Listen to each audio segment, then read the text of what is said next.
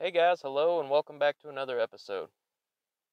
So this morning I was sitting at my table eating breakfast and I looked out the front window into the front yard where we have a couple of hickory trees, and I noticed that there were little bits and pieces of hickory shells falling out into the front yard, almost looked like rain, which reminded me that it is August in Missouri and that it is my favorite time to get after squirrels in Missouri.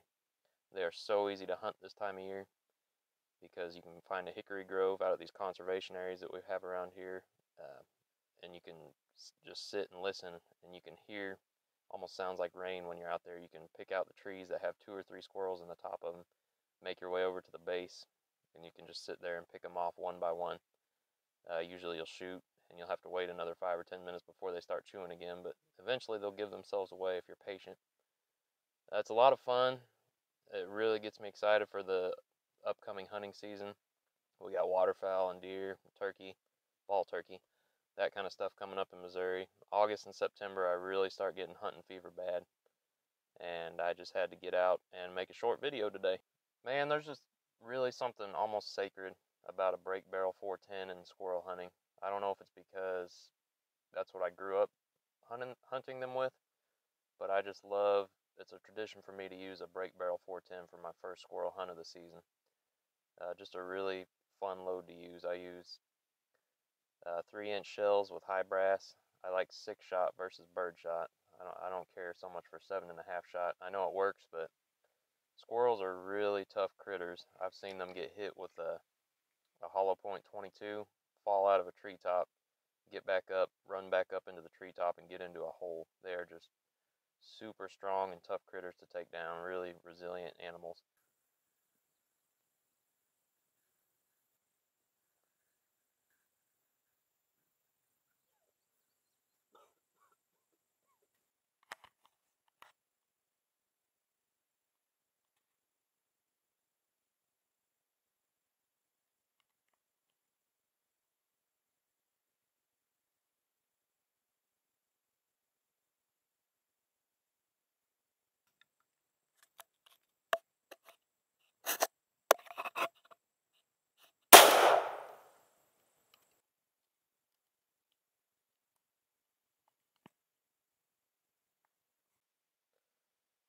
So that trip did not turn out as well as I'd hoped it would.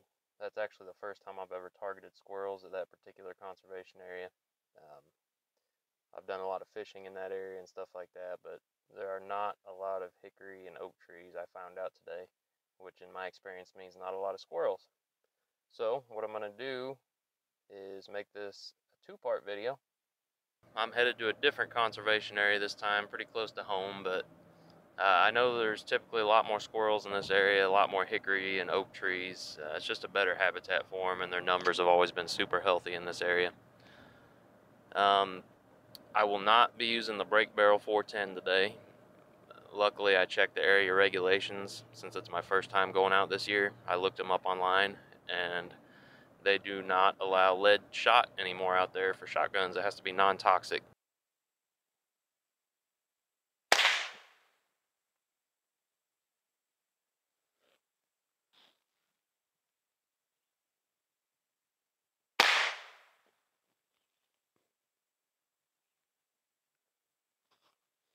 That's one down, guys.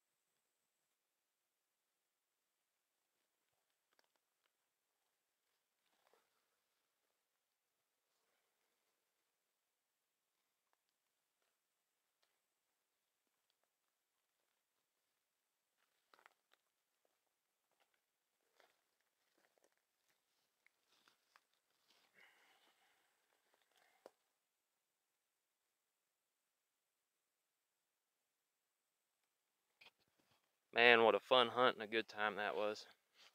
I've been coming out here to this area since I was a kid, and I still enjoy the squirrel hunt just as much as I did when I was 11 or 12 years old.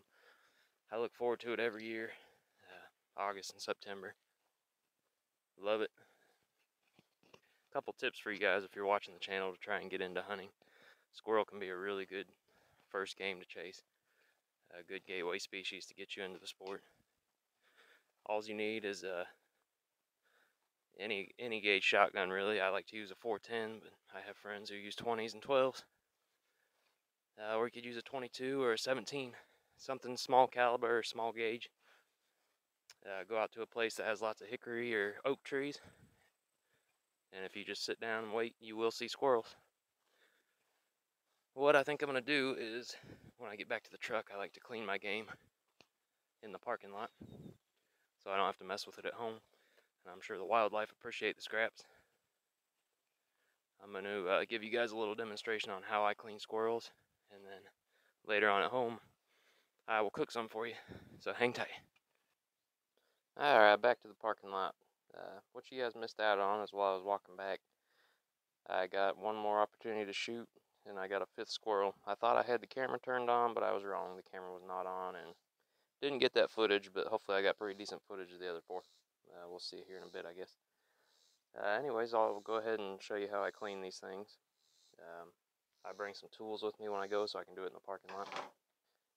Fillet knife, some kitchen shears, and a bottle of tap water so I can wash my hands when I'm done and drive home. Luckily, all but 1 or 2 of my squirrels were pretty young. Those are my favorite to eat because they're the most tender and not quite as chewy as the older ones. So what I do when I start, take my fillet knife, grab a little piece of back hair like this, and I just make a little incision right here, about mid-back. And you can get your finger under the front half and under the back half.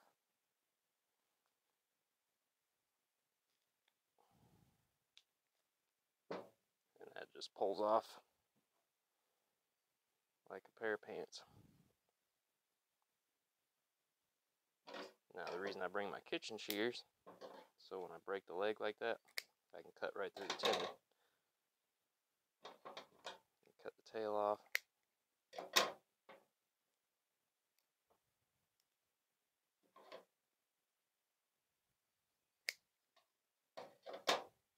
Bottom half's done.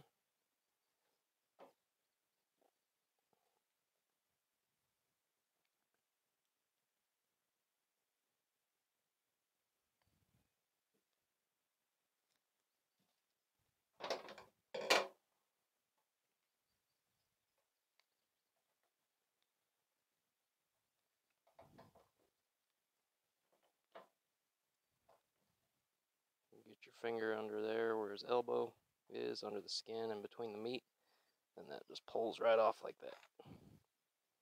Use your shears up here. They have a little, I don't know if you can see that, but they have a little gland or something there that always has a few hairs sticking out of it. So when I cut this off, I try and cut below that, like that.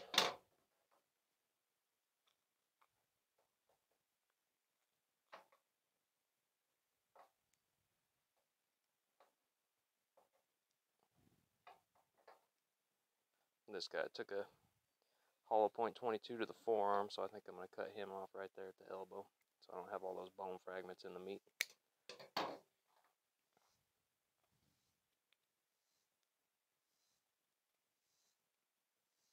Get it down to the neck, and you can take these, and they just go right through the neck, take the head off. Okay, now we need to get the guts out.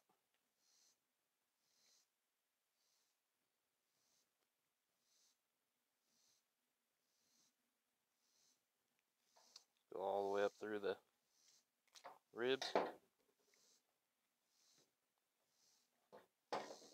You can get in there and you can grab onto the trachea, and then you should just be able to rip the diaphragm, all the guts out in one pull. Should. Doesn't always work. Just like that.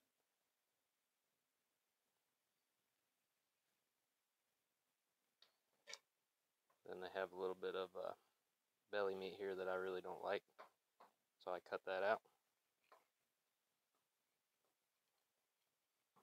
Get rid of that, nobody wants that.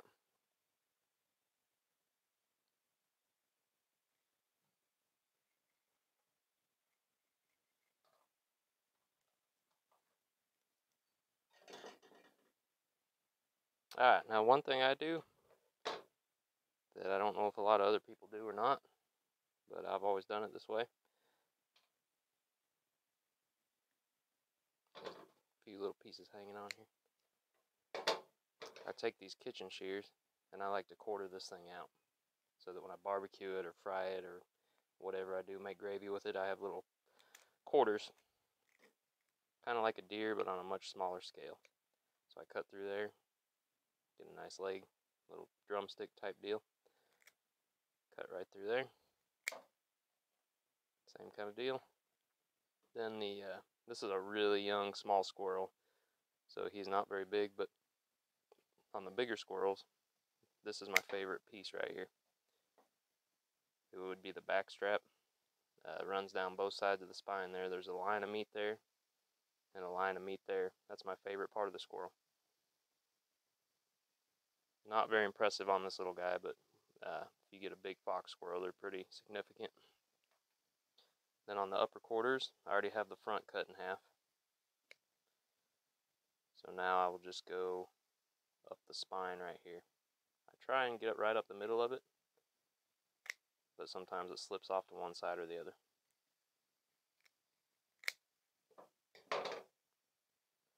And you got your top quarters. I cook it with the ribs and everything on. There's a little bit of meat here on the ribs. That is ready to go in a plastic bag and get rinsed off and soaked in water when I get home.